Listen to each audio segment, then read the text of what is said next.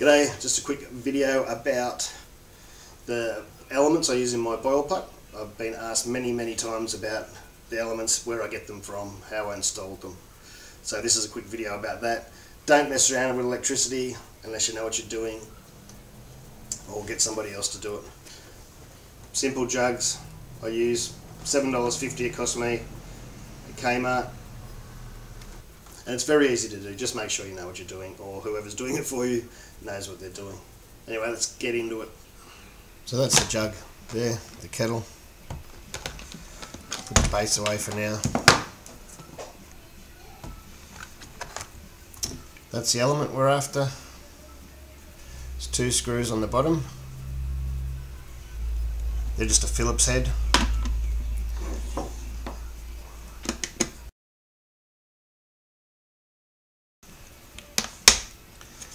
That just lifts up. We don't care about breaking it, of course, because we're not going to use it again. Now there's 2 screws holding in the switch mechanism, which you can see. You can see one there and one there. Now we can just break that switch out, but I'll undo them. I'll be a bit civilised.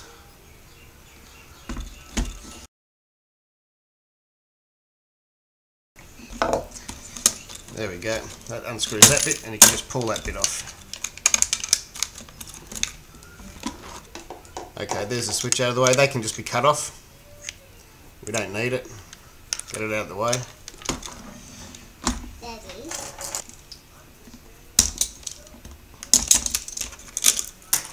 The clamber. What? The clamber.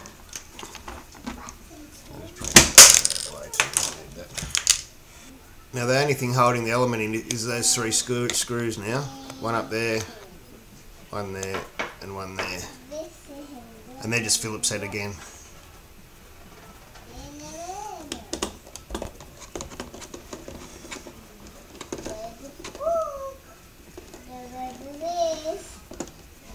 And you want to hold on to these screws, because we'll use these to hold it into the boil pot later. Because we want to reuse the seal and the screws and everything. Oops, there you go, I just heard the element fall off the back. That piece comes out. There's the element. And the actual seal that we use is still in there. It's just a rubber seal there. It just comes out. So that's it. You can chuck that now. It's not much good for anything. So that's what we have left there. As I said, keep those 3 screws and the washers, because that's what we're going to use to hold it in. And that's what we have left. Now all these little brass parts can just get chucked. They're just the switching off mechanism that the jug had. See that? And you'll see, if I try and be a little bit careful, there you go, that bit comes off.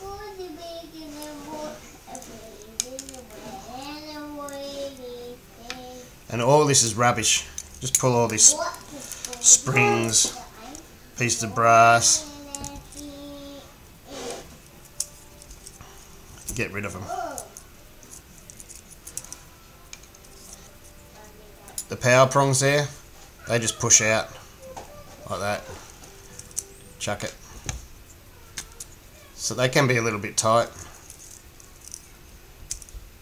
The last one's a bit tight for some reason, this one. There you go, pull it out. They can be chucked. You don't need this little bit of brass or copper or whatever it is here.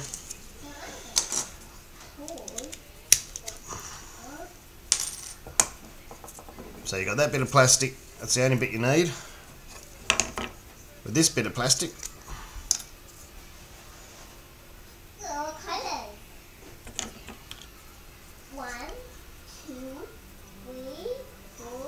there's a lot of holes and stuff, but don't worry, you can see the 3 main holes on that. where the screws go. and on that piece too. Might be a little bit hard to pick. Yeah, those are 3 main holes. So you have that piece and that piece. And they'll only fit together properly one way anyway. Like that.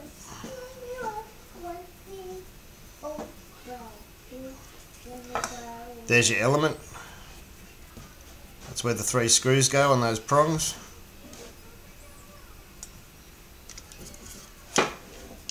It'll eventually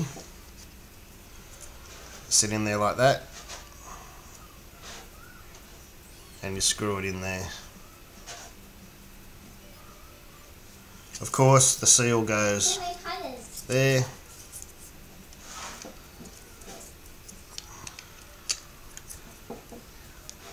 Like that.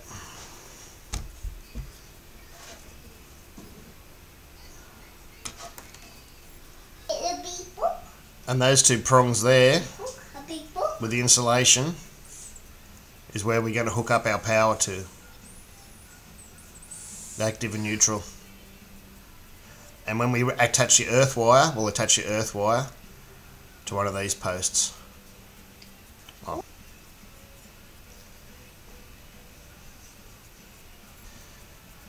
Now the only real bit of modification we have to do to this,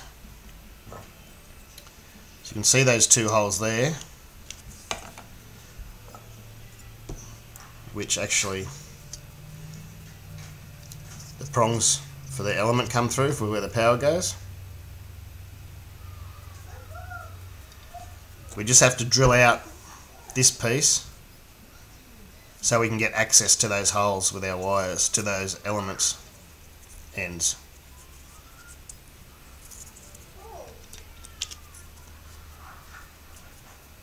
Because you can't get to them with that end piece on. There you go, that's better. Now the way you can do that is pretty simple, because if you turn that over with this other piece on, you've got the 2 holes where the elements stick through, those 2. So you know where you have to drill. It's very easy if you have a drill press, because you can just hold that securely and drill straight through there and straight through there.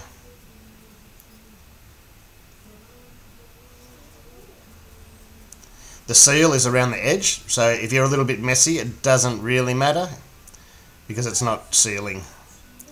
It's not where the water seal happens. But you will find when you're trying to drill, especially if you don't have a drill press, that because all this is all rough inside, there's all jagged, you know, uneven pieces, when you try and drill, the drill will tend to wander. That's where a drill press comes in very handy. Although I've done my last set with just a hand drill.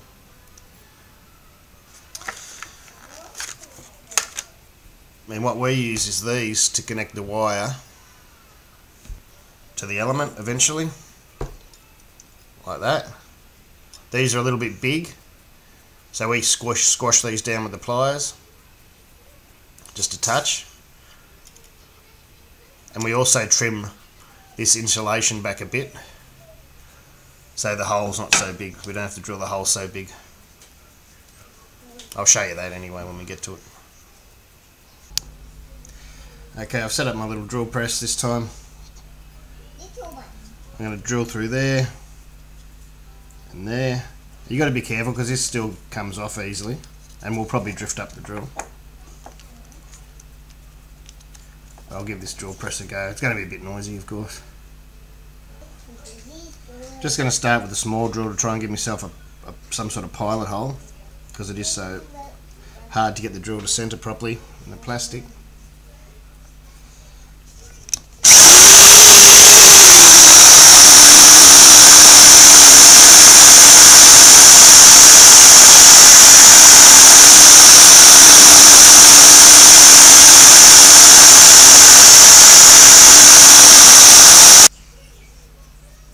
Now I have 2 centre holes to go by. There. And one there. And I just drill them out to a bigger.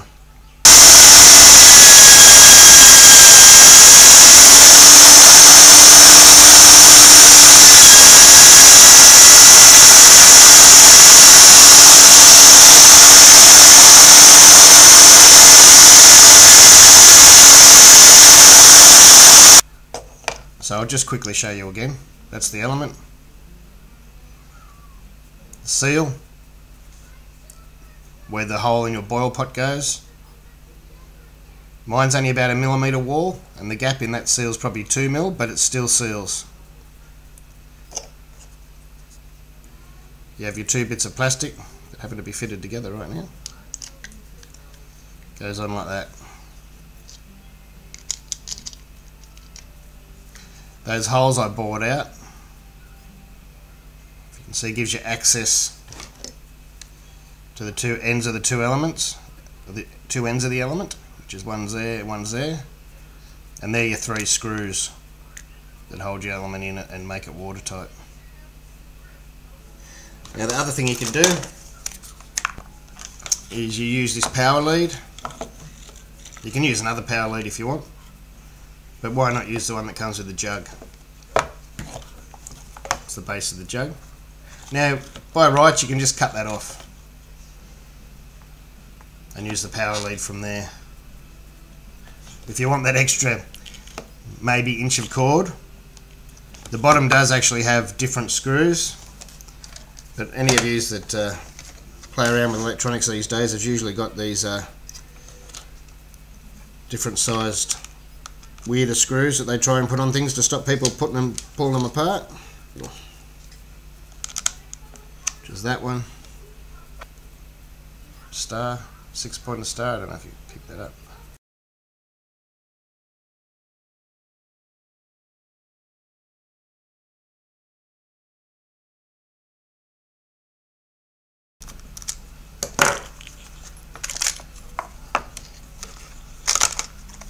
Bottom. It's all rubbish now. It's the old power plug, and they should just slide off.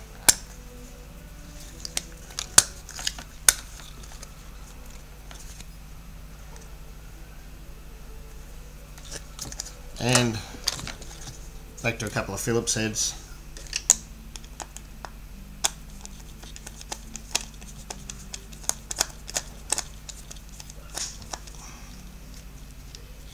One's probably enough. Oh, I'll do the other one.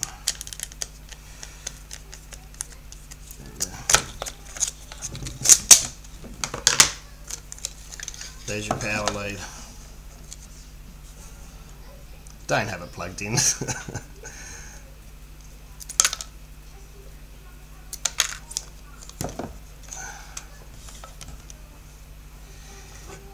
you just want to strip probably 1/4 of an inch off the end of the wires. Something like that.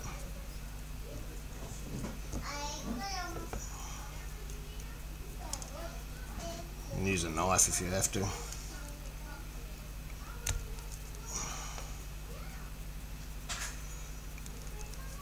Or your teeth, or however you usually do it. Now in Australia, earth's green. On the earth, I'll put a loop like that. You could just make a loop in the wire.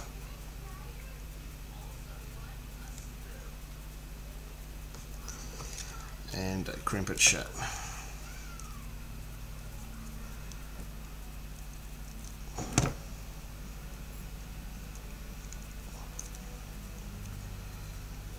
That was probably too much. Bit heavy-handed. There we go, that's the earth wire. On the other two, just before I do whack it on the wire, because it's a bit easier, there it is in there, what we're going to use. And it's a tiny bit bigger than where it has to go. It's not tight. So I actually cut this back a bit. It's probably not essential to do this, but it just means I can see what I'm doing a bit better. Just cut a bit of this insulation off. Turned off. Be turned off.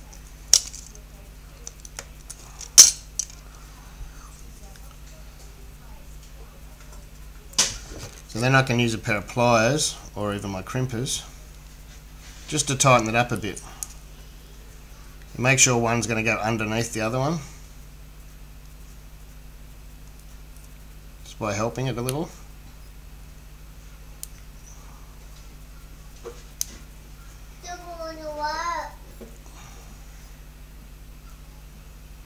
And just work it around.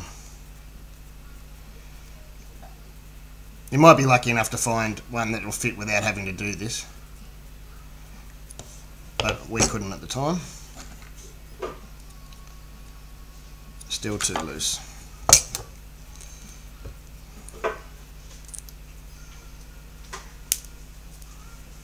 You got to be careful, and you're lucky you buy these really cheap in packets because they can break. Bending them like this.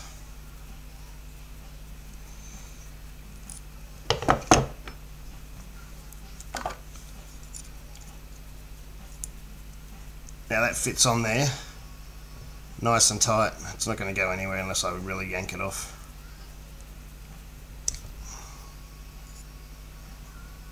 So you do that to another one, so you've got two, and they simply go onto your wires the same way as the other loop does. Or you might have different sorts that attach differently, but before you're playing around with this, you should know what you're doing with electronics, so this bit should be easy. Crimp that on.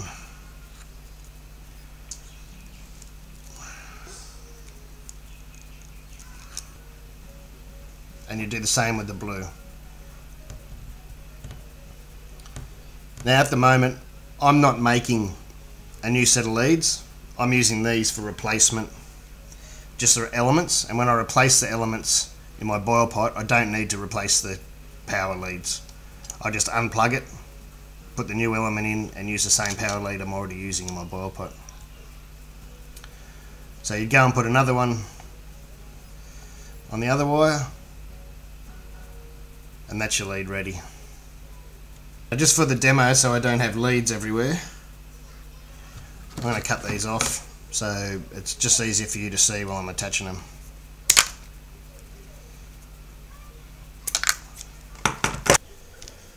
Now again, for the demo, I'm just using a boil pot that I don't actually use at the moment. This was JMO's old one, but there's his holes. He used the same elements as I do. There's your hole, there's your seal, there's your seal. It's a nice fit. I think it was a 40mm hole from memory. I won't give an exact measurement because it might be different for the elements you're using.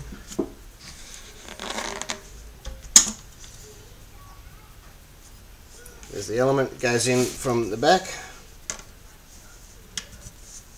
And you just got to be careful with that seal. So you're not pushing and prodding around, that it still sits in place. I've had to adjust mine once. I put together, it leaked a bit. All I did was loosen the screws off, gave it a wiggle and tighten the screws back up, and it was fine. Okay, so that bit sits on top like that. You haven't lost your screws yet, so you use those same screws, of course.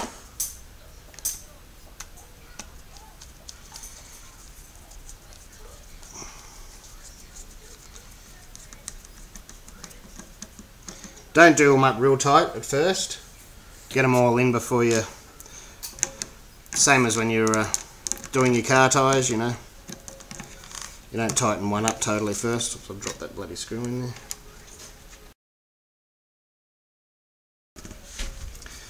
Now this third one on the bottom, this is where your earth wire goes on.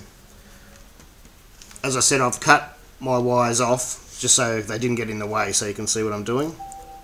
So your earth wire would go on there, and there is actually a gap in the plastic here for this to sit in. I didn't cut that, it's just naturally there.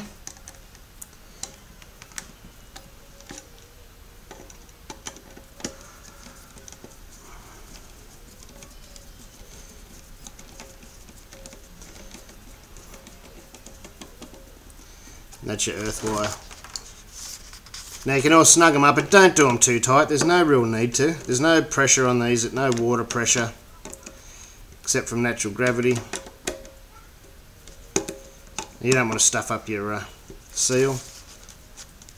You can just check that your seal, you can still see it around the edges and it's not, you know, bent or caught up in anything. There's inside. There's no reason why you couldn't do the water test now before you hook the power up if you're a little bit scared. Okay, it's attached. That's where your earth wire would be. And there's the two holes I drilled through the plastic where you can see the ends of the element. So I'm going to try and do this with no free hands. Again, I've cut the wire off this just so you can try and see what I'm doing. And that will just slide onto there where you tested them before. You just make sure that they go on. You can accidentally try and squish them down the side or something, but you want them to go, of course, right onto the end of the element.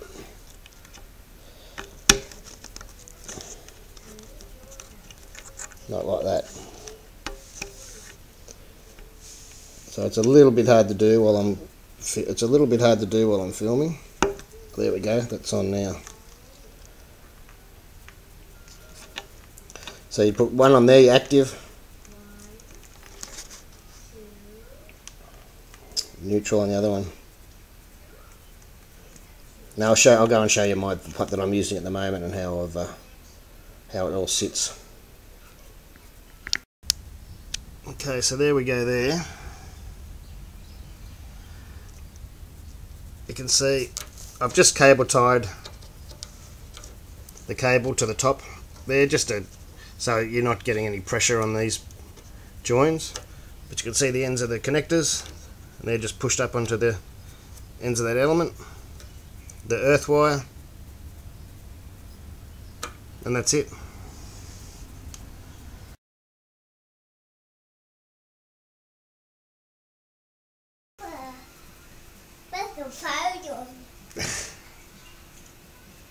You back? Yeah. What photos in that? Cool, I hope you got something out of that. Don't mess around with electricity unless you know what you're doing, please. But yeah, it's very simple, very easy. If you have to get someone else to do it for you, it won't take them long if they know what they're doing. 10-15 minutes. The only long part's the drilling out the holes and getting the holes right, and that's not long at all. Alright, cheers.